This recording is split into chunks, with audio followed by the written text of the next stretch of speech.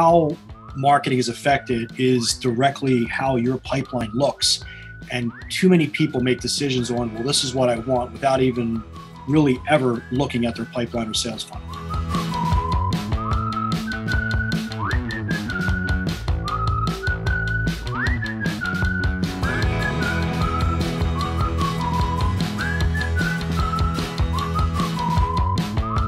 Hello, everyone. Welcome to Building a Better CAC by Commexis, a podcast dedicated to connecting the space between your revenue goals and sales and marketing initiatives. I'm Matthew McGroarty, the social media content producer here at Commexis. I'm Len Ward, the managing partner at Commexis. So today we're going to be discussing how pipeline deficiencies can affect a marketing campaign. So Len, why don't you start us off? How can pipeline deficiencies affect a marketing campaign? So that's, one of the most interesting things we get from a marketing request or marketing campaign request is a lot of times companies will come in and say, I need more leads or we'd like to do a branding campaign. And they kind of start talking about certain types of things that they would like to accomplish. They would like to have a campaign, a pay-per-click campaign on Google. Maybe they're looking to run an audio campaign on Spotify, or maybe they're looking to do a little display advertising on some sort of programmatic platform. And we always step back and say, well, before we do that, because we know as an agency, you're going to judge an agency on the results of the campaign you want to do. We always let's take a step back and identify what are the problems with your funnel. Like if we were to lay out your funnel, we actually do lay out the funnel for the client. We say, let's take a look at your actual sales funnel, your pipeline, whatever business you're in, there's a pipeline or funnel for everything you do. And we say, let's take a look at it and let's try to identify the deficiencies within that pipeline or that funnel. Because the deficiencies are where you need to market. Let's just say you're coming back and you're saying, we need more leads. But then we go and take a look at we look at your leads and we're looking at the money you're investing. We realize that you're kind of doing fairly well. Your cost per lead is really good. Maybe it's a little below industry standard and you're doing well. Your marketing team's doing well. Your internal marketing team's doing well, or whoever. But we realize if we look at lower in the funnel that your close rate's bad. So we may say, well, your close rate's at 25%. And if we go compare that to your industry standards, let's just say it's 50%, we would say you don't need a pay-per-click campaign to get more leads. This isn't about getting more leads. You need to start looking at the bottom of the funnel and what can we do from that marketing perspective? Is there an email campaign? Are we properly retargeting? Are we geofencing companies that maybe have a proposal, out for you, and so forth? We can kind of get into the weeds at another point. And much the same way where if an individual comes to us and they say, okay, well, we need leads because leads are what everybody would like to have, but we don't have the money to do a lot of money on pay-per-click.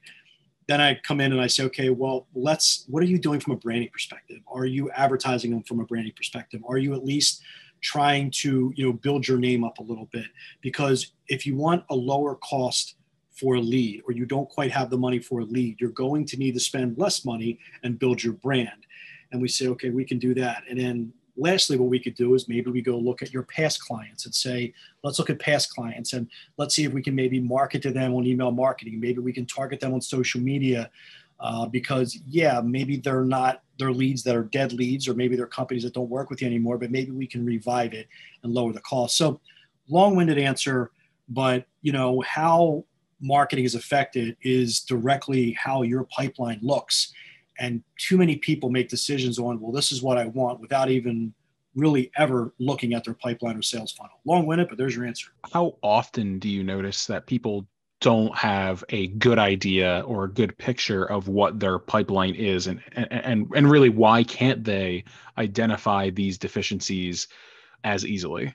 So I think about 20 to 25% of people that come to us kind of know what their pipeline looks like, especially if they have a really good sales model, like there's a sales team in place, or there's a great sales process in place. Because a lot of times they're coming to us and they have a great CRM. They're using a Salesforce, they're using a Pipedrive or a Copper or something along those lines, and they really know what their funnels look like. And when that's the case, we actually think that's great, because when that's the case, then we can look at that. We can kind of portal into what their pipelines are and identify what the problems are and say, okay, here's how we would market. And here's how we would market from an intelligence standpoint. The other 75%, really don't know. And I'm kind of guessing the percentages there. But I think the biggest problem, the biggest lie that's been sold to companies right now, and it's been sold to agencies right now. It's almost like the agencies are selling it to the client selling it to the agencies, is this insane, ridiculous thing that you have to get leads. Yeah, we all want leads. But if you don't have your sales process right, if you don't have a full funnel marketing campaign right, meaning you're properly allocating money across your brand, yes, to get leads, then maybe you have a sales process where you're marketing to people who have proposals or demos or whatever it may be called in your pipeline. And then ultimately, you're not marketing properly to the individuals who are about to close. It doesn't matter how many leads you get. Like I mentioned earlier, there's a lot of times we've stumbled upon companies where their close rate's 20%, 30%, when industry rates are even 50%. When industry rates are, 50, 60, 70, or 80%. And that's the biggest problem there, that right there that we see, is that a lot of times people, and this is, you're talking to a sales guy telling you this, my entire life has been sales. Too many people have way too much faith in their sales team. They're like, well, my sales team closed every single thing that comes through the front door. We closed 90% of the business. You realize really quick when you work with Commexis that your sales team is not closing 90% of the business. And then it always comes back to, well, it's poor leads. Is it poor leads, or is it a poor sales process? Or is your product maybe just like somebody else's product? So again, a little long-winded, but so half the people we see, they kind of have an idea what their pipeline is. The other half we see is they just have burned in their head that they have to get all these leads because that's what everybody tells them, and it's cost per lead, and that's all they go on. And you're really doing yourself a major disservice, because at that point, you're not building your brand. You're literally just building up a bunch of leads that you're hoping on closing. Yeah, and I know if they become clients or they've worked with you in the past, you've built a brand, I get it. But then at that point, you are 100% at the mercy of lead platforms, meaning what is a charge for you to get a lead on Google pay-per-click? If you're an attorney, what does it cost to get one off Avo? If you are a construction company, what does it cost on Angie's List, and so forth? So you're at that mercy. And when you're at that mercy of obtaining leads, and then you got to pay an agency to do it and get creative and all that other stuff, then you're at the problem where you're behind the eight ball in marketing. So how does our process help identify these sort of issues? You briefly touched on it earlier, but what is it about our process that helps us so easily go, okay, the issue is you're not getting enough leads. Okay, the issue is actually that your sales funnel isn't doing very well. Your sales team is not performing well for whatever reason. I mean, the sales teams can perform well just because they're not selling well. Maybe they don't have the support they need, things like that.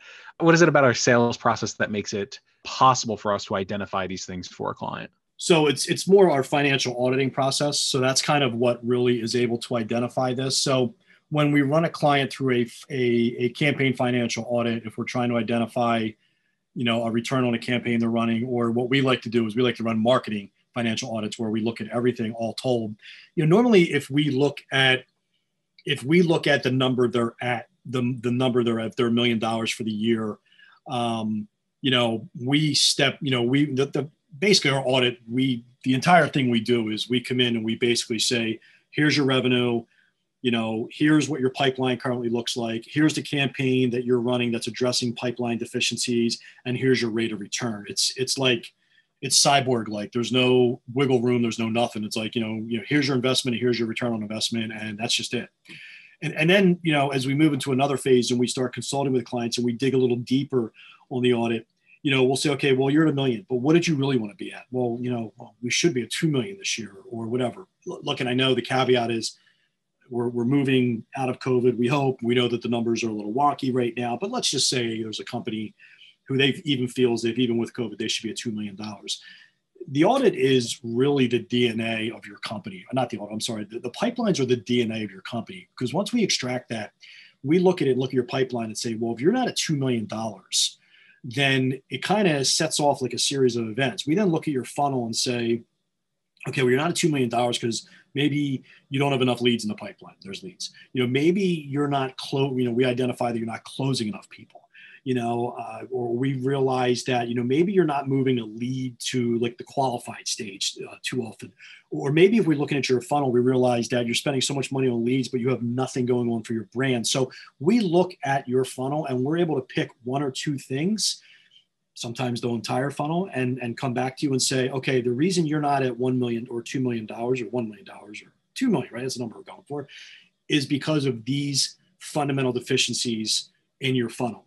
To address those fundamental deficiencies in your funnel, you need to be on XYZ platforms. And that's where you come back and say, this is where you need to market across these platforms: Facebook, Google, trade shows. Yes, they're coming back, networking events, maybe some traditional. That's what's going to help you really work through your funnel. And that sets off a whole other conversation. Okay, but what does the investment have to be, and so forth. So that's for another conversation. This is more focusing on the funnels and how they really are the DNA of your company, and basically expose your marketing flaws very quickly. So that's kind of how we arrive at it. All right. Well, thank you, Len. So if you guys want to check out more about our financial audit or in our process in general, you can visit us at Commexis.com. We got some great information on there that you can learn, what it is that we're doing with these financial audits, how we're determining these deficiencies in your pipeline, and all of that. That's all for today's episode of Building a Better CAC. Check us out on Commexis.com, YouTube, and anywhere you can get your podcasts, and follow us on Twitter at Commexis. Thanks for listening.